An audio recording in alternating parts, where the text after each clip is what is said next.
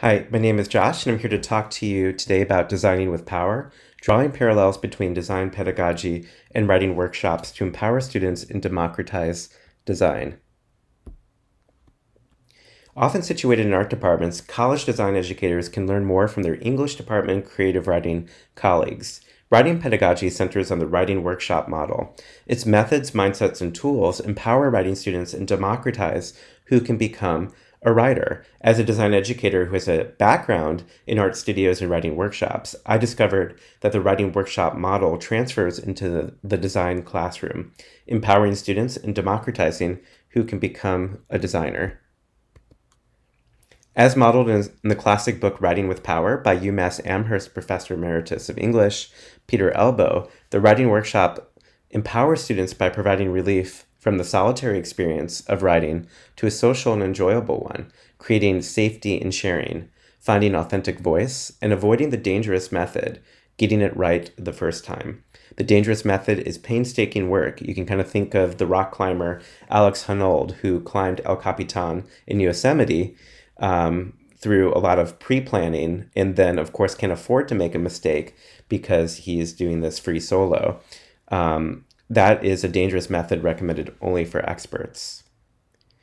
Elbow explains how the writing workshop democratizes the experience of writing and who can consider themselves a writer through empiricism. This is the empiricism of lived experience, collective and individual, and you can play many roles in this process of writing. By sharing your work with people also working on the same set of prompts or challenges, you learn how other people experience the writing process and how they experience your work. This isn't the analytical empiricism of conventional schooling, but rather what the poet Goethe called tender empiricism, the ability to let yourself be vulnerable to change based on the experiences you gather and what you observe. Overall, you're holding off on being the judge until the end. The slide deck shows a workshop I held experimenting with tender empiricism brought to kind of an art and design context. And I'm happy to talk about this with you at the conference.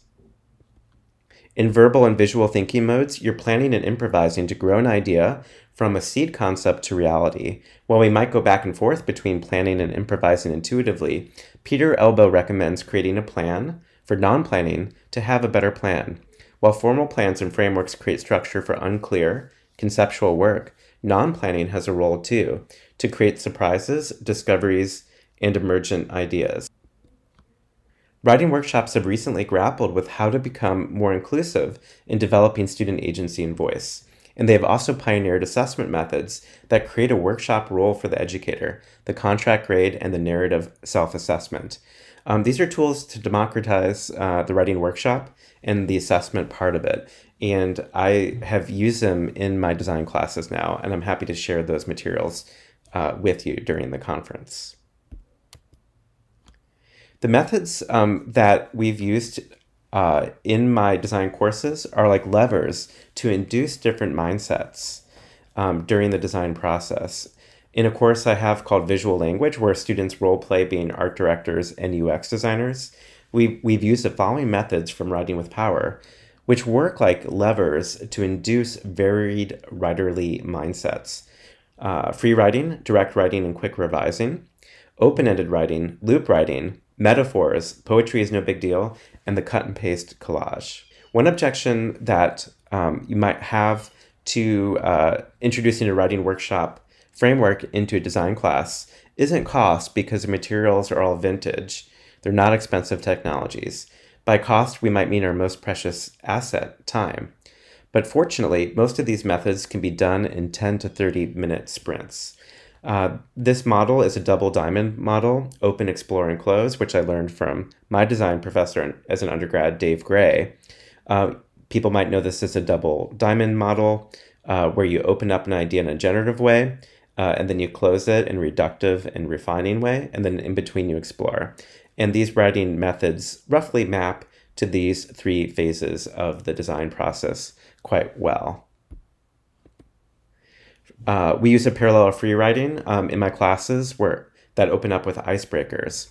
Elbow notes that here we learn to write without thinking. These icebreakers tend to create work that makes the process transparent, and the work is coherent with an energy that can even harness resistance. Elbow likens this to hands spinning clay on a wheel. The direct writing and quick revising process is used when you have a really direct goal in mind and you're keeping that purpose in mind all the way through the process. So I really recommend using this method for kind of a mini workshop that emulates a bigger project that you might have in class.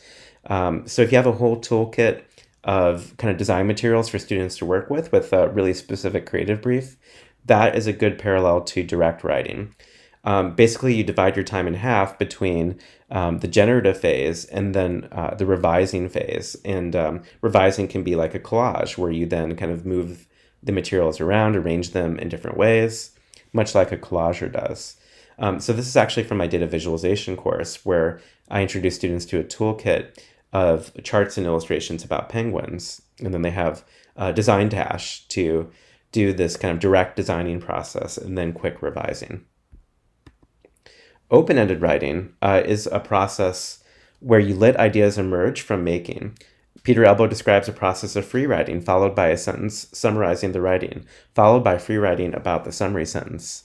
Over time, ideas often change in mood and mode, and they become more compact. We have a parallel to this when we want to evolve our ideas using the verbal visual waddle, a method by Dan Rome. We also use some of the 13 methods adapted from the loop writing process, which attempts to get the best out of the purposeful direct writing process and the improvisational open-ended writing process. We can use the loop in situations where students need to create conceptual work and they might feel bored or disconnected with the concept. On the voyage out of the loop, the point is to get lost. By getting lost, students can see the topic with fresh eyes and return to it with raw material that can energize what could have been dull and vacuous work. These methods include the instant version, which you see here. This is a big picture sketch even before doing a time-intensive final design.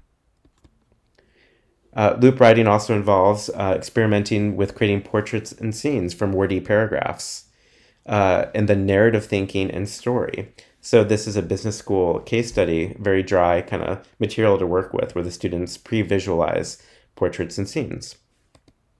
Loop writing involves taking a dry research report and turning it into a story that has narrative thinking in it. Students also apply that narrative thinking to their own work through self-assessments and portfolios.